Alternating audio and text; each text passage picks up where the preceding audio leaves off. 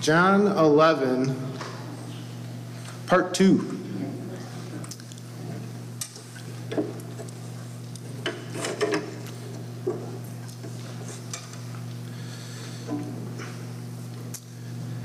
Last week we covered the majority of John 11, and if you weren't here for that, it's the story of Jesus raising Lazarus from the dead. It is a dramatic story. It is a powerful and theological and emotional story. And it's a long story, too.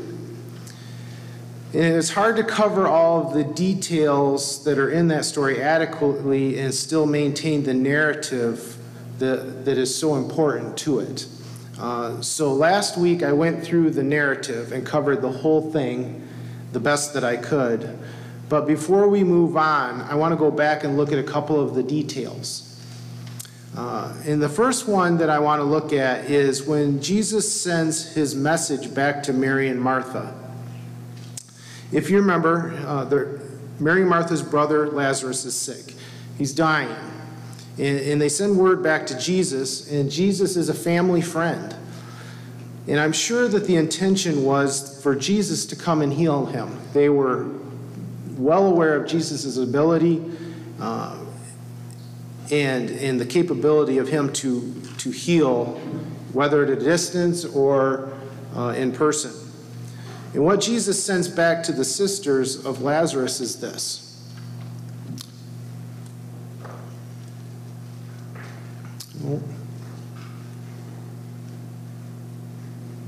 Well,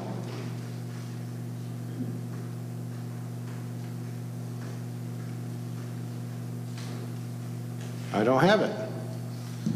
Wrong slide. Okay, John 11, verse 4. John 11, verse 4. But when Jesus heard it, he said, "This illness does not lead to death, for it is for the glory of God, so that the Son of God may be glorified through it." So buried in this statement is the purpose of Lazarus' illness. Why was he sick?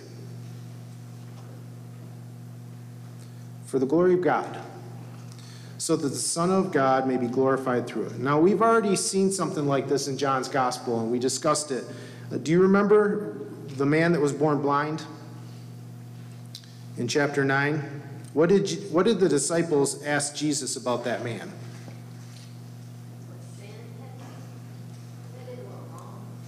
Right. So, who sinned? Him or his parents that caused this blindness? So in John chapter 9, verses 2 through 5, it says, "And his disciples asked him, 'Rabbi, who sinned, this man or his parents, that he was born blind?' And Jesus answered, 'It was not that this man sinned or his parents, but that the works of God might be displayed in him.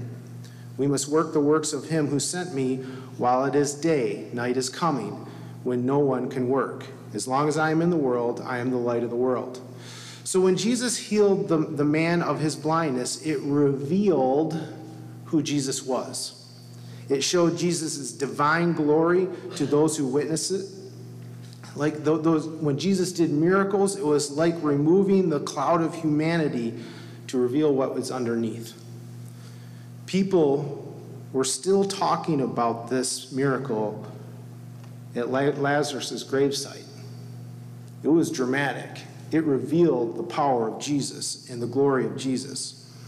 So in both cases, the man born blind and the raising of Lazarus from the dead, two things were accomplished.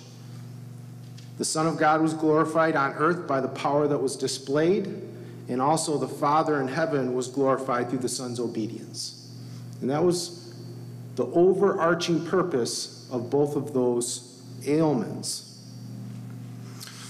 Now, the second detail that I want to talk about and point out, the reason Jesus gives for both of these episodes are almost identical. And I'm going to put them on the screen side by side, or on top of each other.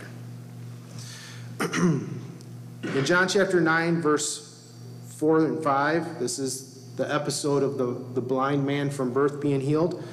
Jesus says, we must work the works of him who sent me while it is day. Night is coming when no one can work. As long as I am in the world, I am the light of the world. In a parallel statement in regards to Lazarus, Jesus tells his disciples in chapter 11, verses 9 and 10, he says, are there not 12 hours in the day? If anyone walks in the day, he does not stumble, because he sees the light of this world. But if anyone walks in the night, he stumbles, because the light is not in him. Now, the explanation that Jesus gives in chapter 11 of this is a little cryptic. It's not as clear as in chapter 9. But when we read it with that clarity of chapter 9, we get more sense out of it.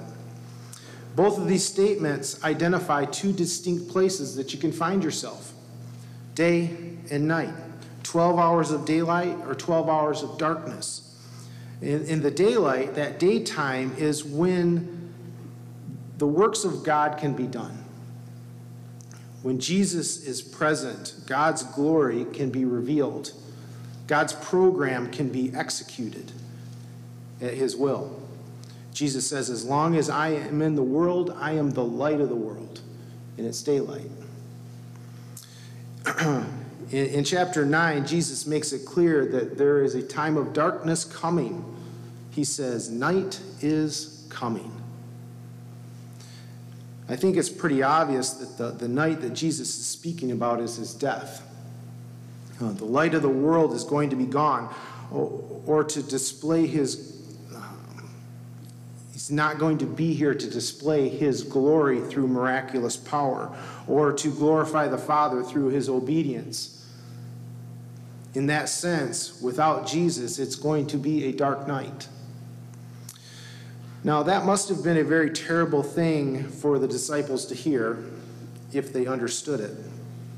And I'm sure it was even worse to experience. Yet while Jesus died, we must not forget that he resurrected.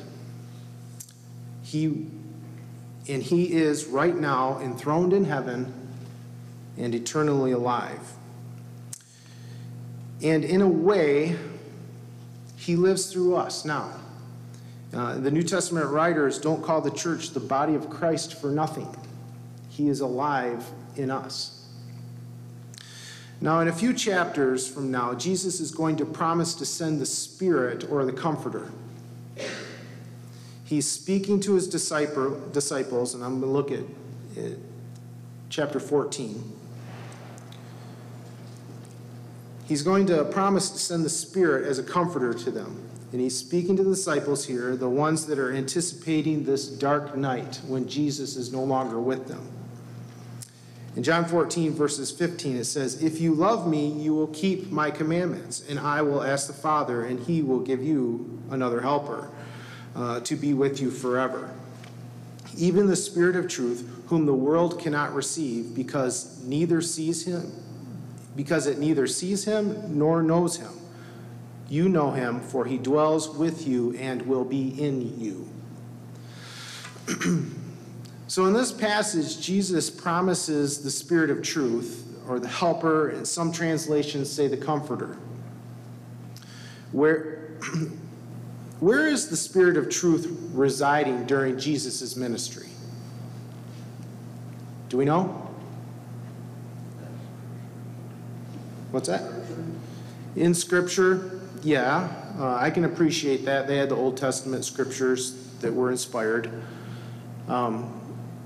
But in the story in the Gospels, in John, where do we see the Spirit reside? In Jesus. In Jesus. At his baptism, we saw the Spirit descend like a dove and remain on him.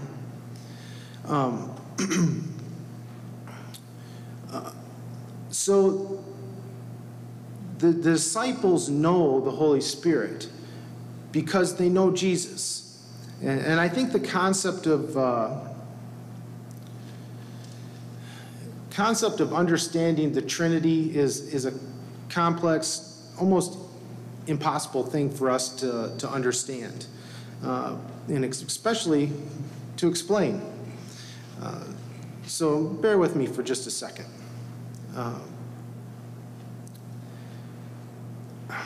I think within the context of the incarnation, we can understand the Trinity in the way it functioned, again, within the concept of the incarnation, like this. And I'm speaking in very general terms. I often think of the Father in heaven as the CEO of a large corporation, executing his divine plan from a distant place.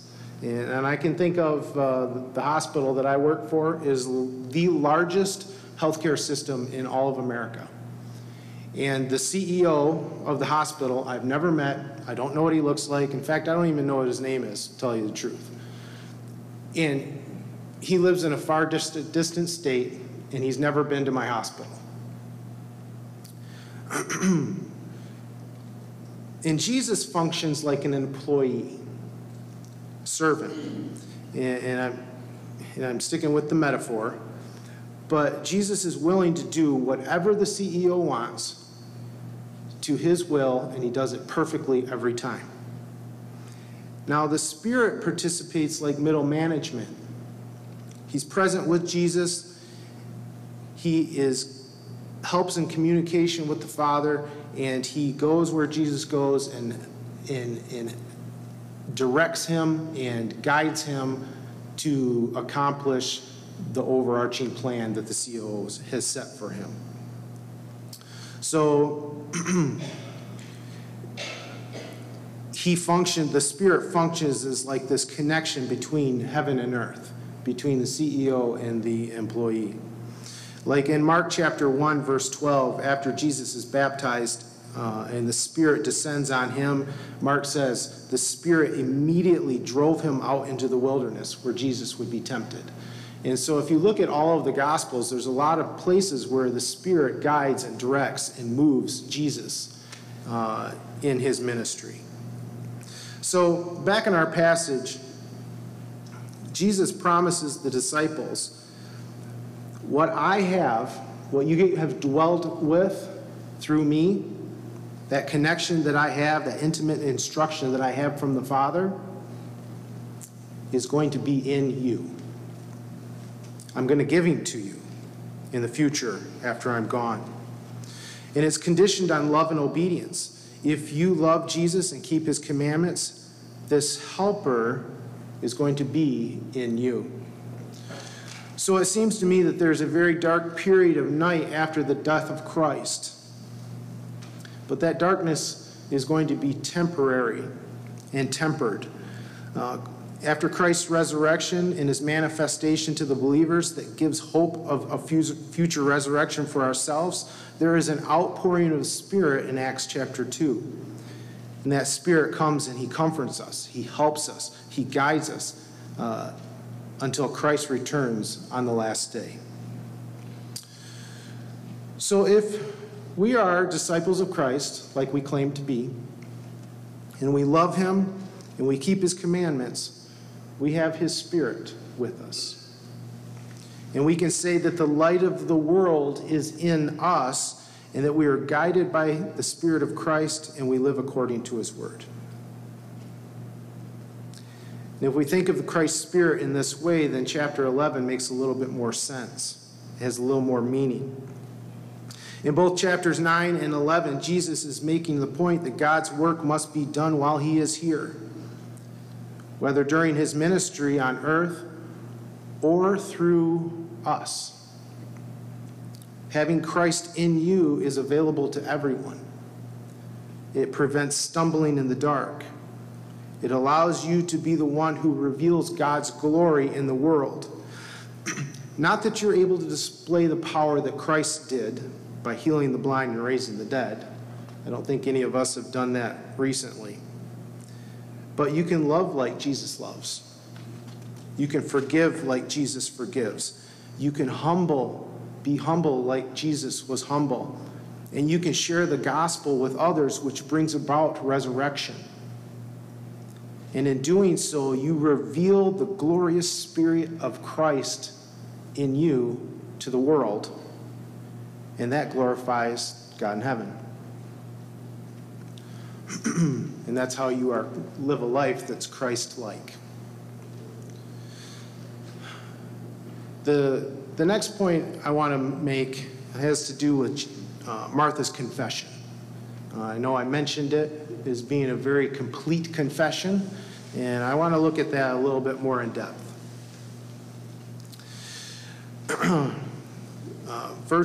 Chapter 11, verse 20. So when Martha heard that Jesus was coming, she went and met him, but Mary remained seated in the house. Martha said to Jesus, "Lord, if you had been here, my brother would not have died. But even now I know that whatever you ask from God, God will give you." And Jesus said to her, "Your brother will rise again." Martha said to him, "I know that he will rise again in the resurrection on the last day." And Jesus said to her, "I am the resurrection and the life. Whoever believes in me, though he die, yet shall he live. And everyone who lives and believes in me shall never die. Do you believe this?" And she said to him, "Yes, Lord, I believe that you are the Christ, the Son of God, who is coming into the world." What is Martha most well known for?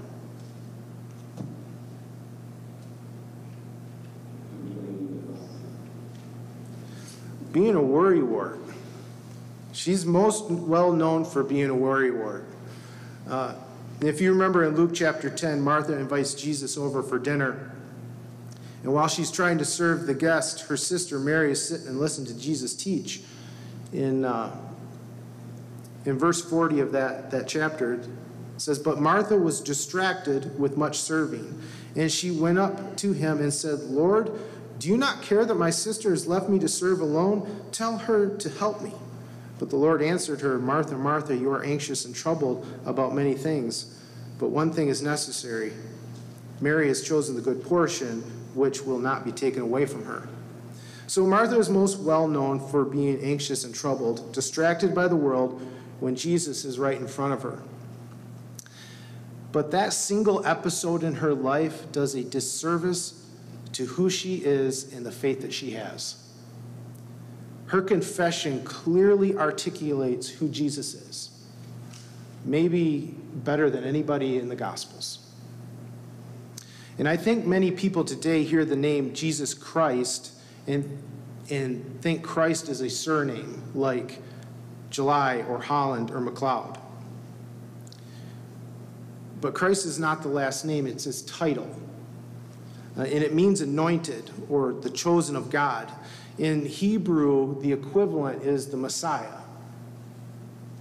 So in ancient Israel, when someone was given a position of authority, oil was poured onto their head to signify that they were being set apart for God's service. They would be anointed with oil. Kings and priests and prophets were anointed in this way. And this anointing was a symbolic act to indicate that God was choosing them for that given task.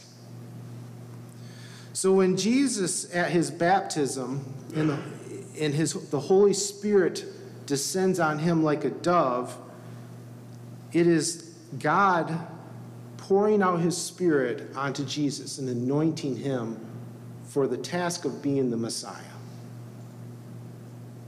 To be the Messiah, to be anointed, to be Christ.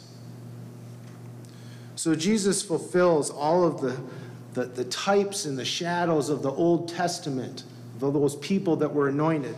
He becomes that perfect prophet who speaks for God and calls all of his people into repentance. And he becomes that perfect priest who understands our hurt and can explain it to the Father. And he becomes that perfect king who can defeat our enemies and provide us with eternal security. That's what Martha was saying when she says, "You are the Christ." Now, the second point that Martha makes in her confession is that Jesus is the Son of God. What's it mean to be the Son of God?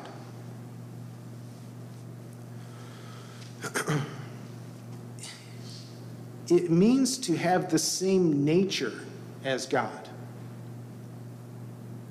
The Hebrew writer puts it like this in Hebrews chapter 1, verse 3. said Jesus, he is the radiance of the glory of God and the exact imprint of his nature. It means to be the same as God. John explains it like this in the prologue, chapter 1, verse 14. And the Word became flesh and dwelt among us, and we have seen his glory. Glory is the only Son from the Father, full of grace and truth. So the glory witnessed in the Son is the same as the glory from the Father, because they're the same nature. So even if you have not seen the Father, you can know him through the Son.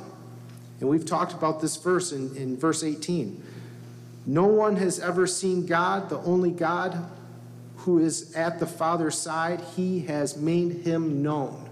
That means that Jesus, with his manifestation on earth, has explained the Father to us.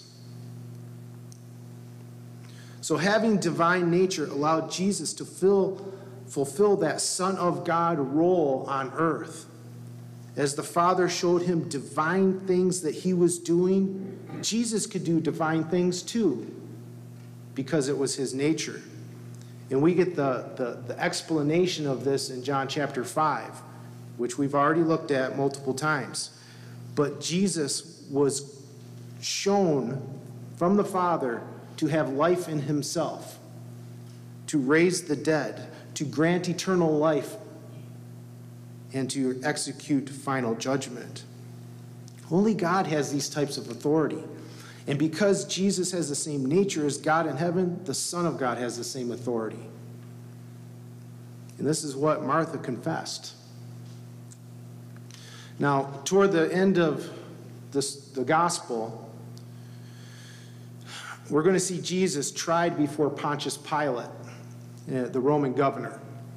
And in chapter 19, verse 7, before him, the Jews insisted that we have a law, and according to the law, he must die because he claimed to be the Son of God. The Jewish leaders understood exactly what Jesus meant by the phrase Son of God. It was a claim to be the same nature as God in heaven. It was blasphemy to them. Therefore, they demanded Jesus to be killed. Now, the last part of Martha's confession is this: that Jesus was the one who was coming into the world. The intent of this is that Jesus fulfills the promise, all the promises of God, in all the promises that Israel was hoping for. They were waiting for a Savior for 1,000 years. And now he's here. He is the incarnate God. He is the anointed prophet, priest, and king, promised in the Old Testament and delivered into her life.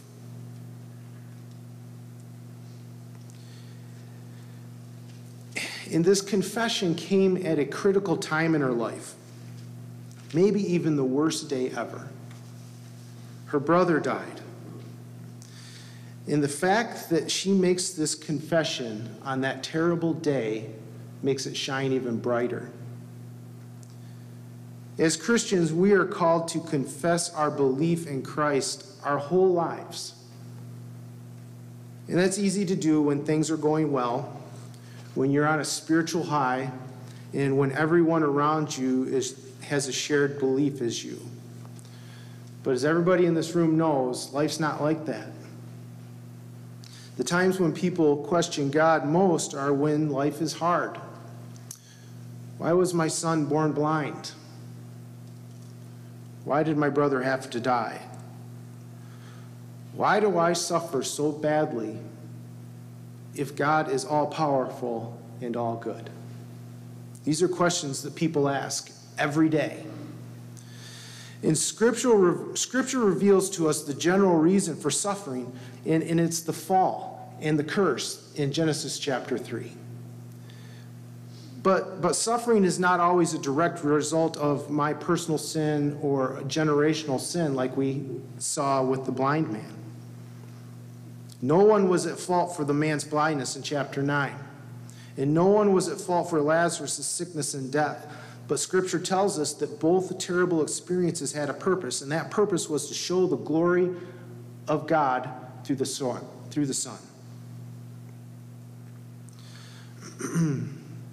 Unfortunately, when we are experiencing earth-shattering sorrow in our lives, we don't have Scripture to reveal why. And it's times like these when we must hold on to our confession of faith. Boldly proclaim that, yes, Lord, I believe that you are the Christ, the Son of God, who has come into the world. Just like Martha. Now, I met a man years ago, and I'm going to share his story with you to make a point. I met a man years ago who adopted a newborn. He and his wife had huge hearts. They opened their home to this child, and as the child started to grow, they realized that there were some health problems, lifelong issues. So you can imagine the questions that were asked. Like, why when I open my heart and open my home to a child in need, am I going to be rewarded with struggles my whole life? Decades of struggle, emotional and financial. And it's easy to let doubt creep in when you experience things like this, to question God when you don't have direct answers to why. But this man wrote a paper in regards to this years later. And the paper that I read explaining this helped me understand experiences like this and apply it to my life. Years after adopting their child, they met another couple who had a similar experience. Similar issues arose, similar questions surfaced. And he and his wife were uniquely positioned to help them in their time of need, to support them through a difficult patch in their life. And that is priestly work.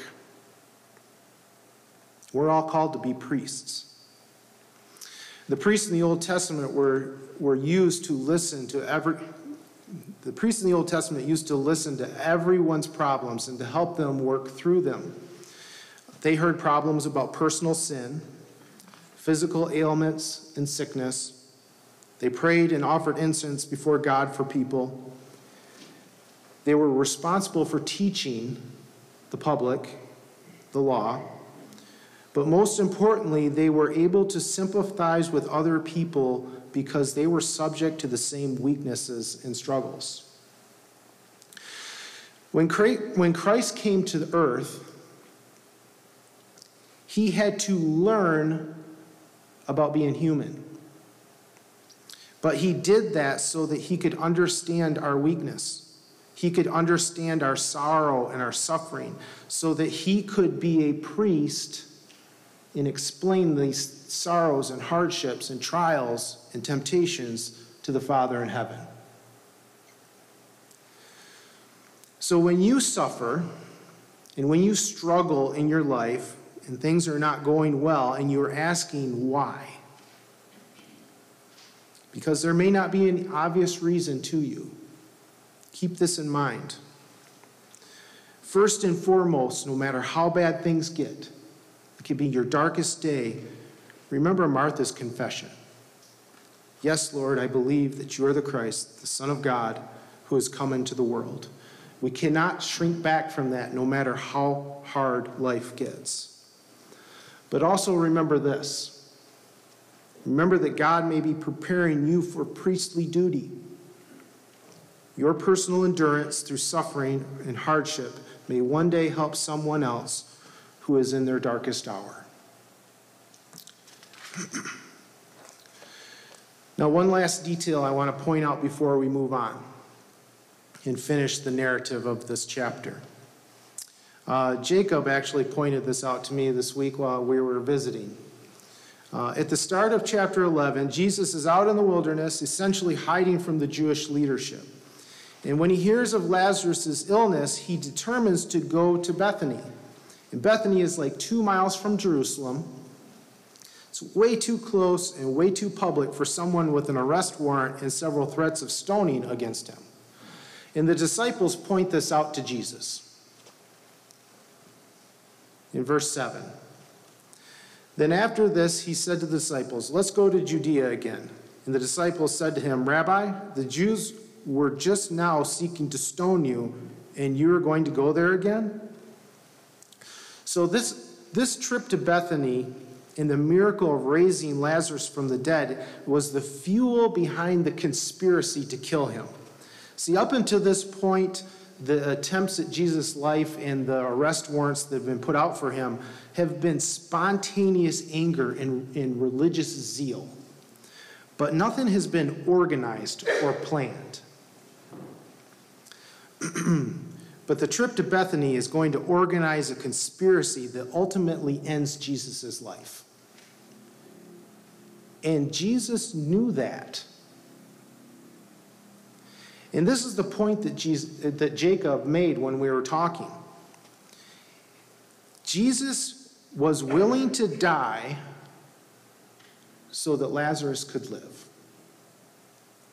Just like Jesus is willing to die so that you can live. So the story of Lazarus is a story of substitution. It is a dress rehearsal for the cross that Jesus is walking towards. He is a willing and perfect sacrifice that brings about resurrected life in those who believe and obey. What a beautiful story. Now let's get back to the text and finish this chapter. Last week we left off, Jesus had commanded Lazarus to come forth from the grave, and he exited the tomb still wrapped in his burial clothes, and Jesus commanded the people around him to unbind him and set him free. And we're going to pick up in verse 45. Now many of the Jews, therefore, who had come with Mary and had seen what he did, believed in him. But some of them went to the Pharisees and told them what Jesus had done. So the chief priests and the Pharisees gathered the council and said, what are we to do? For this man performs many signs. If we let him go on like this, everyone will believe in him, and the Romans will come and take away both our place and our nation. So many Jews believed in Jesus after what they saw. They had seen a fantastic miracle. A confirmed dead man was raised from the dead. But not everyone. Some of them ran off like tattletales to tell the Pharisees. And it says, upon this report, the council was brought together. What council are we talking about? Sanhedrin. And it's probably the Great Sanhedrin, which was located in Jerusalem. So every town had a group of men who oversaw judicial matters. And the roots of this go all the way back to Numbers and Deuteronomy. Back in Numbers chapter 11, verse 16, God commanded Moses, said, bring me 70 of Israel's elders who are known to you as leaders and officials among the people. Have them come to the tent of meeting that they may stand here with you. So these people were drawn out to be a special group of elders. Also in Deuteronomy chapter 16, verse 18, it says, you shall appoint for yourself judges and officials in all the towns which the Lord your God is given to you. According to your tribe, they shall judge the people with righteous judgment. So that's kind of the root of the Sanhedrin that was developed. There was a council in every town, but there was also a grand council in Jerusalem that functioned as the Supreme Court, per se. What was this Supreme Court council afraid of in verse 48? Losing their way of life. Losing their way of life. They were afraid of losing power. The Romans the Romans governed subjected nations different than Babylon and Assyria in the past. When Babylon came in, when Assyria came in, they would completely level everything, and then they would haul the people off to their own country. And the Romans saw it a different way. They would come in and conquer a people. They would leave everybody in place because everybody had businesses, everybody had commerce that they did, and they would put them in subjection, but they would allow them to work so the tax base was there, and then they would send the tax money back to Rome. So the Jews really had a lot of autonomy, and they were able to function and live the way they wanted to live as long as they didn't threaten Rome in any way. But what is being said in this passage is that if everyone believes in Jesus, because Jesus is doing these fantastic miracles, they're going to believe that he is the Christ, that he is the Son of God, that he is the one that has come into the world. Everybody's going to believe like Martha believes. And the great Sanhedrin is going to lose power because the people will declare Jesus king. They've been waiting for this forever. And if they declare Jesus as king, then Rome is not going to tolerate that at all. They would crush any rebellion that was threatening Caesar. They would destroy the temple. They would put the people into physical submission. And the Sanhedrin would not even exist anymore. That's what they're worried about. So in verse 49, but one of them said, Caiaphas, who was the high priest that year, said to them, you know nothing at all, nor do you understand that it is better for you that one man should die for the people, not that the whole nation should perish. What's Caiaphas saying here? What's his solution? This is the high priest. He's in charge. What's his solution? Kill Jesus. Kill Jesus and save the nation. It is expedient for one man to die. Verse 51. And he did not say this of his own accord, but being high priest that year, he prophesied that Jesus would die for the nation. And not for the nation only, but also to gather into one the children of God who are scattered abroad. So from that day forward, they made plans to put him to death. So when he prophesied, when he said this, he was actually prophesying for God. And when it comes to doing God's will in relation to redemptive history, you can do the simple good by being obedient and seeking out the will of God. Or you can do evil and resist God's will, and God will wield you like a tool in his hand. God's will is still going to get done, but in a more complex way. God's will is never thwarted, even when you choose evil. Here, Caiaphas, of his own will, is leading a conspiracy of murder against Jesus. It is pure evil. But God uses his evil choices to prophesy his own divine plan. Jesus' death would protect the nation from utter destruction from Rome, but also gather into one the children of God who are scattered abroad. Verse 53. So from that day on, they made plans to put him to death. Jesus, therefore, no longer walked openly among the Jews, but went from there to the region near the wilderness, to a town called Ephraim, and there he stayed with the disciples. Now, if you remember last week at the beginning of class, I tried to show some references of time that John has shown us over the last year. He starts in the springtime with green grass when he was feeding the 5,000.